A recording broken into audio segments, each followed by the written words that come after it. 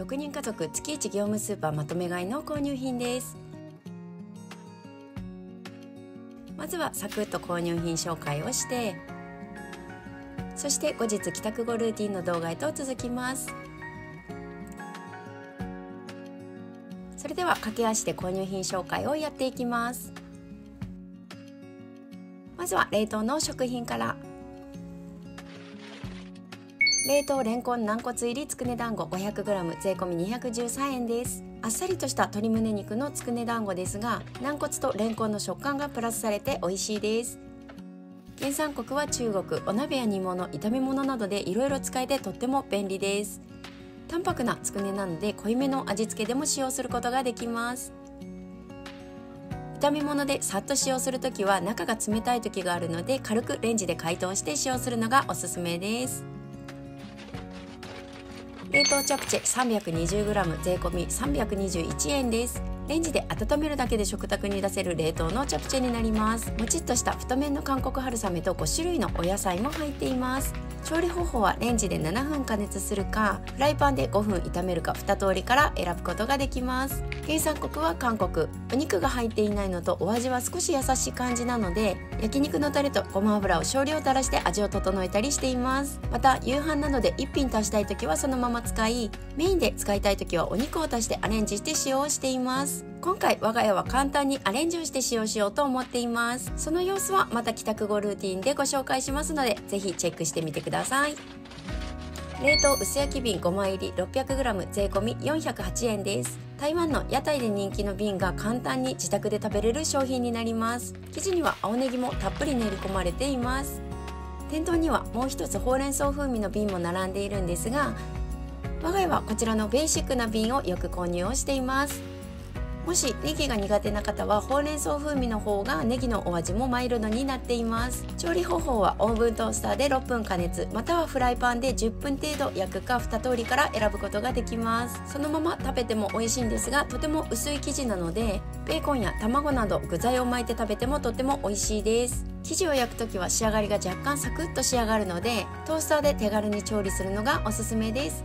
原産国は台湾になっています。冷凍スライスズッキーニ 500g 税込み149円です。今回は一緒に買ったカレーペーストのトッピングで使おうと思って冷凍のスライスズッキーニを購入してきました。カット面はギザギザに波形でカットされています。さっと湯通しして急速冷凍されているので、パスタや炒め物などでも手軽に使えてとても便利です。内容量は 500g で税込みの149円でとってもコスパもいいです。原産国はベルギー。旬の時期は立派なズッキーニも価格がお安く手に入りますが、シーズンオフの時期にはよくこちらを購入しています。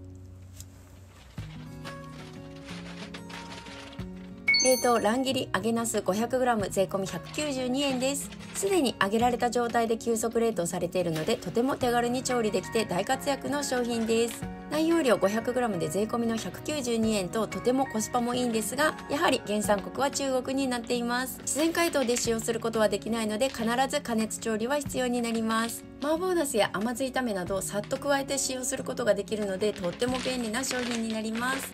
こちらひとまず冷凍庫へ入れておきます。お次はお肉です。今回は4パック購入してきました。まずは国産若鶏手羽先 100g あたりは税込み95円です。1パックには8本の手羽先が入っていました。続いて国産若鶏胸肉 100g あたりは税込み51円です。こちらは1パックに2枚の鶏胸肉が入っていました。国産豚肉肩切り落とし 100g あたり税込み105円です。牛豚合いびきミンチ 100g あたり税込み84円です。こちらは1パックで 1kg も入ったジャンボパックになるんですが、ジャンボパックの方が 100g あたりもとてもお安かったので、こちらを選んで購入しました。お肉もひとまず冷蔵庫に入れておきます。続いて赤卵 L サイズ10個入り税込み162円です。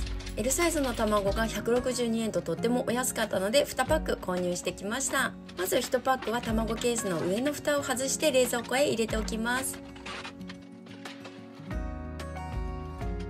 残りはプラスチックケースにパックごと入れて冷蔵庫上段へ入れておきます。得用寿司揚げ8枚入り2割引きの税込み70円です。賞味期限間近ではあったんですが、2割引きシールが貼ってあるものを選んで購入しました。ブルガリアヨーグルト 400g 税込み156円です。お白納豆小粒税込み58円、引き割り税込み95円です。納豆は家族で小粒派と引き割り派がいるので、いつも2種類購入をしています。それぞれ所定の位置に直しておきます。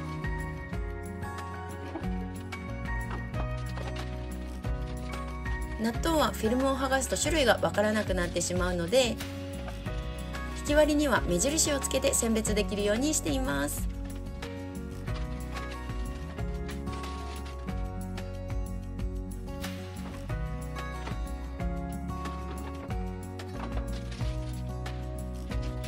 とろけるスライスチーズ15枚入り 225g 税込み213円です。1枚あたりは 14.2 円でとってもコスパがいい商品になります。賞味期限は未開封ですと5ヶ月ほどあります。我が家はすぐに使用するので開封をして、チーズも専用のケースに入れて冷蔵庫に直しておきます。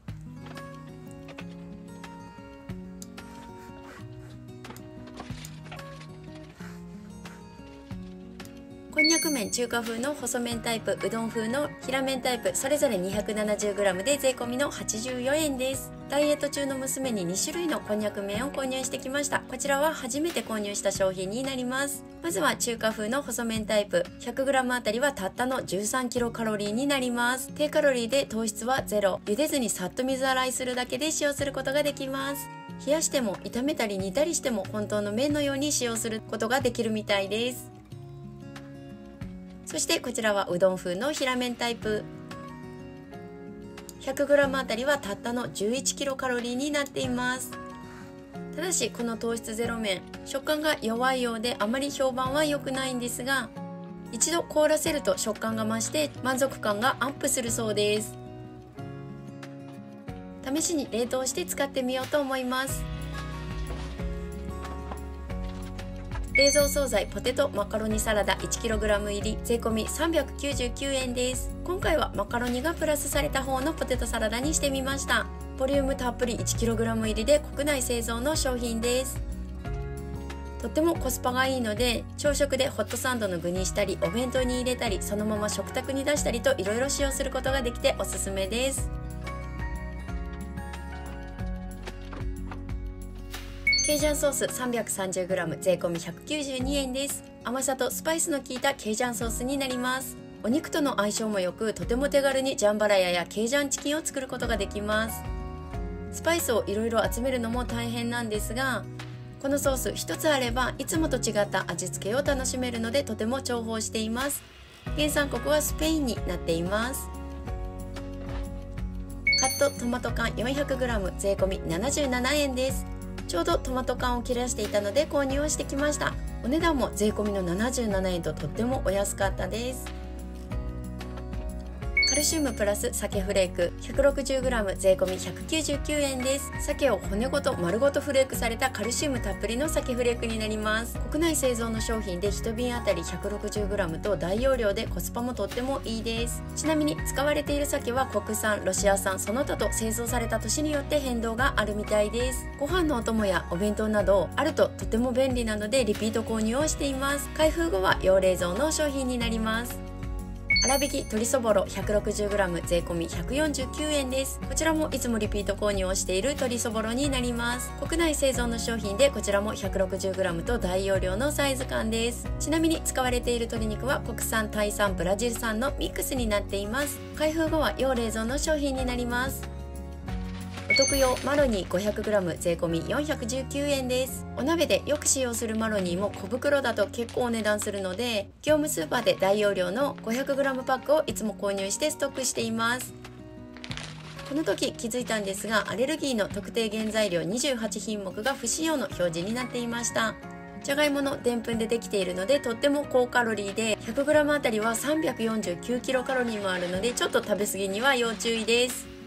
イエローカレーペースト 400g 税込み318円です。手軽にタイカレーが楽しめるイエローカレーペーストになります。内容量は全部で 400g、 約30皿分作れて税込みの318円ととってもお安いです。計算してみると1皿あたりは 10.6 円になります。着色料、保存料不使用で、カレー以外にもタンドリーチキンの味付けやピラフなどいろいろなお料理に使用することができます。原産国はタイカレーペーストはレッド、グリーン、イエローと3種類売られているんですが、このイエローカレーペーストが一番辛さがマイルドになります。パッケージ裏面には作り方も日本語でちゃんと記載がありました。開封後は要冷蔵の商品になります。ココナッツミルク税込み354円です。イエローカレーで使用する予定のココナッツミルクになります。缶のものと迷ったんですが、使い勝手のいい紙パックの方を選んでみました。こちら開封前ですと常温保存することができ、賞味期限は10ヶ月ほどありました。みどり調製豆乳1リットル税込み149円、マルサン調製豆乳1リットル税込み159円です。同じものを2パック取っていたつもりだったんですが、バラバラの豆乳を購入してしまっていました。せっかくなのでパッケージを見比べてみたんですが、どちらもあまり差は見当たりませんでした。そして緑の調製豆乳の方が10円お安かったです。開封前は常温保存が可能なんですが、冷蔵庫にいつも入れてしまっています。調味料類も一旦直しておきます。オートミール 500g 税込み170円です。いつも購入しているオートミールが品切れになってしまっていたので、こちらのオートミールを購入してみました。粒がしっかりしたロールドオーツのタイプで、内容量は 500g 入っています。店頭にはこちらのオートミールを使用したグラノーラも売られていました。原産国はチェコ。オートミールは主食のほか、間食用にヘルシーなクッキーでも使用しています。ダイエットクッキーを作る様子は帰宅後ルーティンでまたご紹介しようと思います。島屋かつおだし 1kg 税込み493円です。粉末だしですが、とてもコスパが良かったので、ちょっと量が多いかなと思ったんですが、今回は 1kg のものを選んでみました。賞味期限はとても長く、未開封ですと1年4ヶ月もあります。 500g ずつの2パックに分かれているんですが、開封後は密封して要冷蔵の商品になります。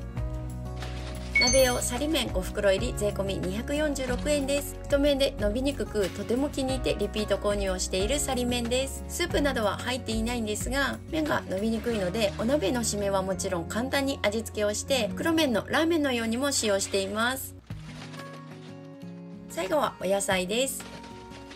福岡県産キャベツ4玉入り税込み430円です。キャベツが4玉入りで税込みの430円ととてもお安かったので、思わずカートに入れて購入をしました。